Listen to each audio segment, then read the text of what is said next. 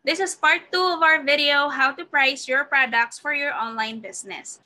In our last video, we talked about the most simple pricing strategy called cost-based pricing. If you haven't watched the part 1 video yet, you may click the link up in this video or visit my channel because today is a continuation of the type of pricing strategy that you can use for your online business. If you want to learn, stick around and don't forget to like, comment, share, and subscribe.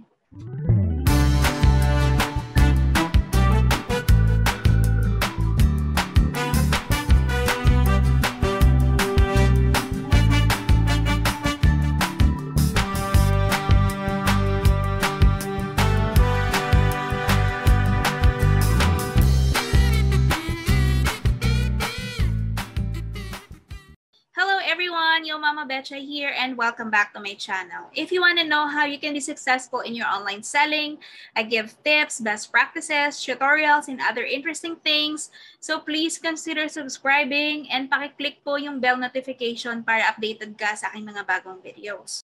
Pricing of your product is one of the decisions you will make as a business owner. It impacts almost every aspect of your online store or online business, and para ma-sustain mo yung online negosyo mo, kailangan natin yung pricing strategy and find a sustainable base price. So let's jump into the type of pricing strategy that you can use, and I hope that by the end of this video, you can implement it to your online business. So ito yung pangalawa na i-discuss natin today. It's another type of pricing strategy e-commerce businesses uses. So ang tawag po dito ay competition-based pricing. Tinatawag rin itong market-based pricing and isa to sa commonly used pricing strategy or formula na ginagamit ng mga online businesses out there. Ang pinagkaiba lang dito sa cost-based pricing is medyo mas complex po ang competition-based pricing kumpara sa cost-based pricing dahil ito po ay nagfo-focus in researching your competitor's niche or niche. So alamin po muna natin ano nga ba itong niche or niche. Per definition po, kapag sinabi nating niche, ito ay specialized segment of the market for a particular kind of product or kung services naman ang ino-offer mo. So katulad ko po, no, ang niche ko po is fashion. So that's the type of product that I sell online. Before we talk more about the competition or market-based pricing, let me ask every one of you here. Bilang online seller, is there a need for us to be aware of our competitors? Yes or no? So pakisagot po sa ibaba. Mag-comment po kayo sa video na ito. I appreciate if you can comment, let me know your thoughts. Dahil ma-share ko lang po, one time umattend po ako ng isang webinar. And isa sa mga speakers doon talk about market competition. Sinabi niya doon na kung ikaw ay isang baguhang seller, we do not need to be aware of our competition. Although, itong speaker na to ay may point naman, no? Somehow, but bilang 10 years na po na nagbebenta online, from my point of view, you need to be aware of your competitors. Bakit? Dahil ang e-commerce landscape po dito sa Pilipinas or even in Southeast Asia, there are tons of active sellers na po online. And to be part of this huge jungle, each seller need to compete at least 10 to 15, minsan pa nga, isang niche nyo lang, isang product nyo lang, 20 seller na kayo nagbebenta online. So, we cannot ignore the market competition. Kahit bagong seller ka pa lang, from my point of view, again, huwag mo siyang i-ignore. Dahil consumers or customers care heavily about the price and they compare prices with all the time. Diba? Kahit kayo, pumunta kayo sa LAZADA app, you tried searching a certain product, gusto mong bumili ng damit, gusto mong bumili ng bagong pan, no? Hindi naman po tayo kaagad bumibili, right? Kasi gusto natin makakuha ng magandang deal. And of course, we tend to compare each and every one na nagsisell nito sa product na hinahanap mo. Okay? So, how does this competition or market pricing work? So, ang ginawa ko po mga ka-sellers sa mga nanonood today, I drilled it down. Ginawa ko siyang step by step para mas lalo nating maintindihan and masunod kung ano yung gagawin natin if you would want to apply itong competition or market-based pricing. Of course, step number 1 is to know your competitors. You need to analyze other sellers, other brands who are selling products na kapareho mo. Sellers who are selling products of the same niche or niche. Number 2, note down the prices that they have set to their products. So madali naman po itong intindihin, no? Pag sinabi nating writing down the prices na sinet nila sa kanilang products, all you need to do is to manually look through your competitor's store or your competitor's website and check their prices one by one. That way, you will get a good understanding of the market that you're operating, even if it takes some time. Dito sa Pilipinas, I'm not really sure or I'm not aware of any price tracking tool. But if you are a seller in Amazon or any other international company, meron po silang mga ginagamit na price tracking tool. So yung price tracking tool, nagko-collect po siya ng data about your competitors' prices for you without the manual work.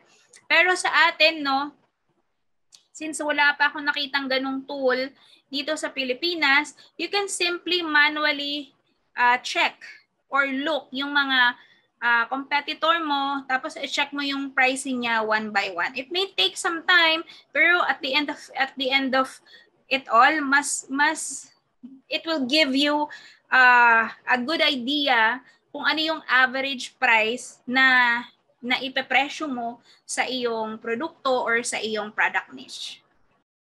Punta naman tayo sa number 3.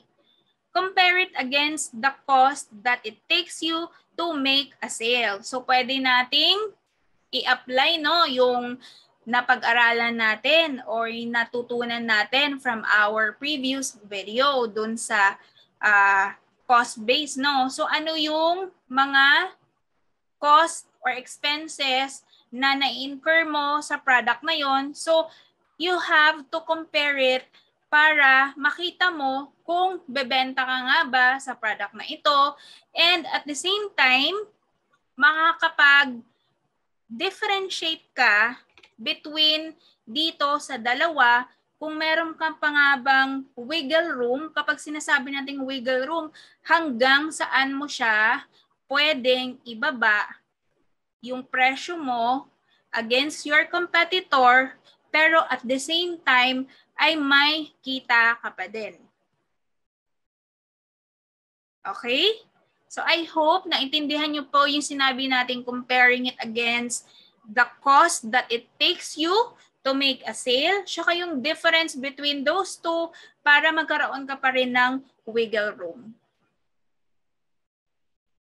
Our next step, of course, is to set your price.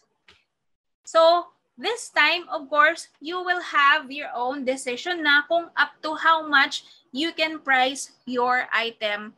And of course, with checking all the necessary factors for you to be able to compete in a fair and competitive pricing.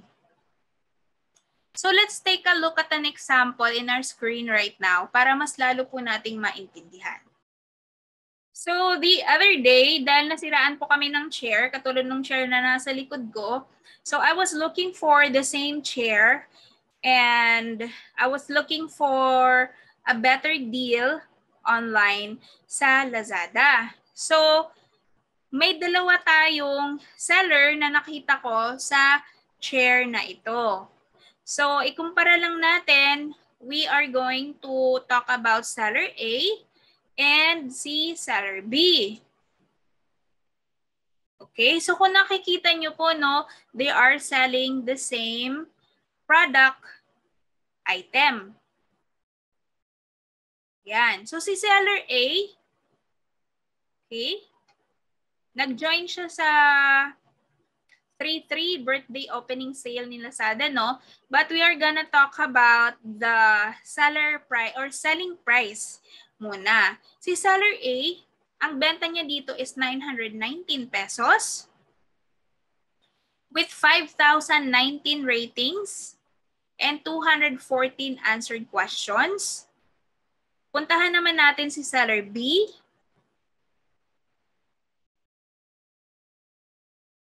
Ang benta niya is 859 pesos with 20 ratings.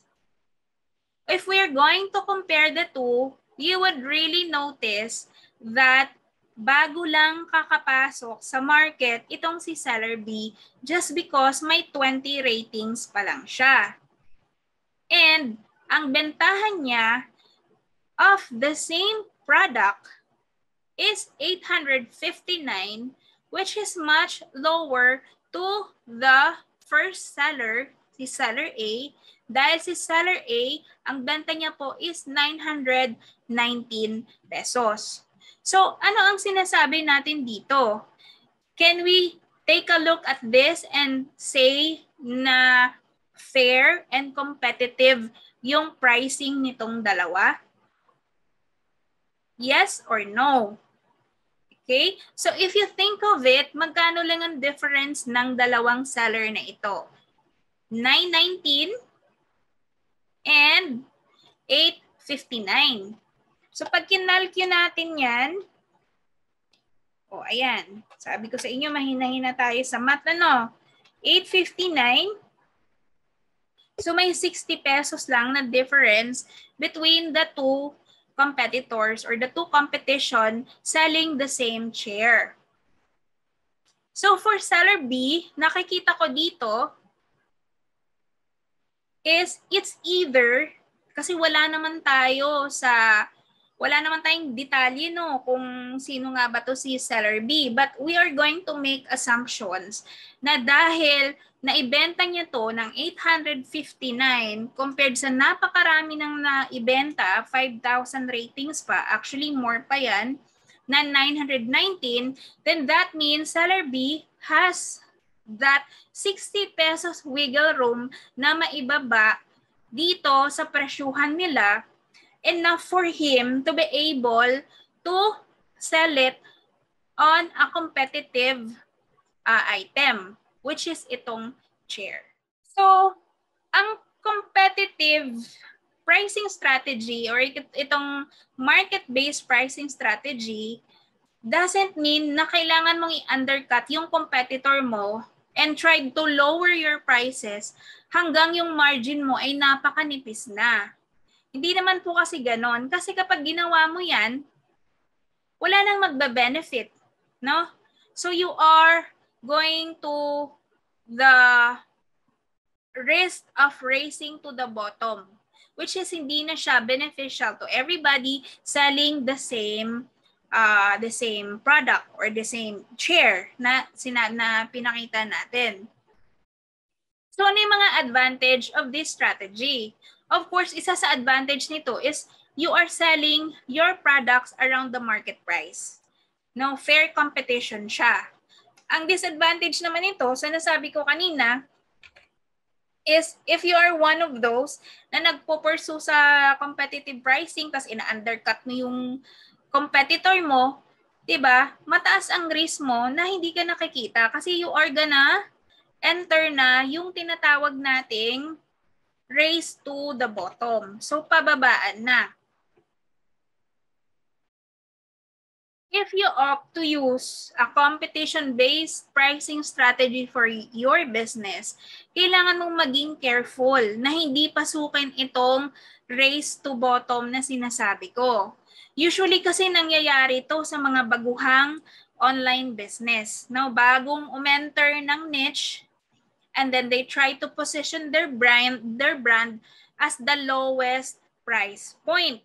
So, nangyayari dyan, kapag multiple store or multiple sellers are doing this at the same time, sinislash yung profit margins din, which means you need to sell more products para ma-earn mo yung same amount ng profit ng iyong competitor. Ang pricing strategy po requires time and effort to implement.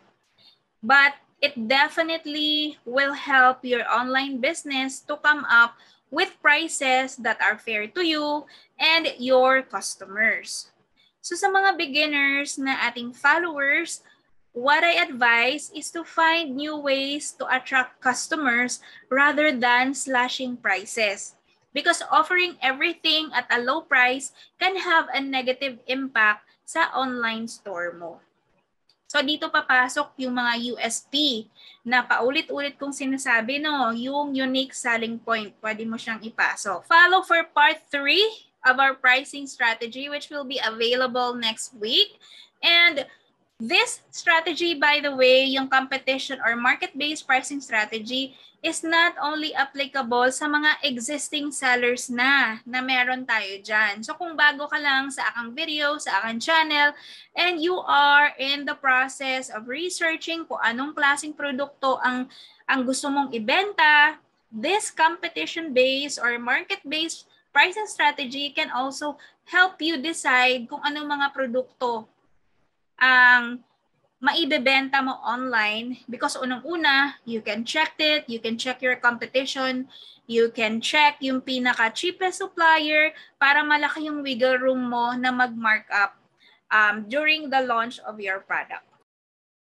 This tutorial, by the way, is made from Canva, in which I am now an official partner of Canva, the best drag and drop tool that online sellers out there can use for their store decorations, videos, and creatives. So there's a link down below. Please feel free to sign up with Canva. Libre po yan.